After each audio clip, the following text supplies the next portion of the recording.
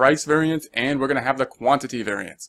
So in order to do this, we'll take a look at it kind of graphically here, or in a chart format, and then we'll look at a formula which will be slightly less, a few less calculations here. So we're going to start this off. We're going to be on the price variance, and we're going to start with the first part of that, which is we're just going to recalculate the actual costs. So we're going to have our little formula here. This stands for actual hours times the actual rate. And so we're just basically taking these numbers and recalculating them. So we have the actual hours, which were here. We got the actual rate here. If we multiply those two out, then we get this number here. So we're just calculating that number. We're going to do the same thing for the standard. So now we got the standard hours and the standard rate, which is of course just these numbers over here.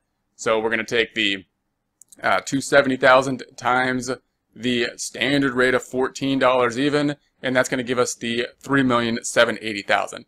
Now again, if we just took the difference in there, that would be kind of like our flexible budget compared to what actually happened. So if we just took the difference, it would be that 136,250, which is of course the difference we calculated up here. So our goal now is to break that down into its components, those two components being the rate variance, the difference due to the different rates here, and the efficiency variance, the difference due to the number of hours that actually happened compared to what we budgeted to happen.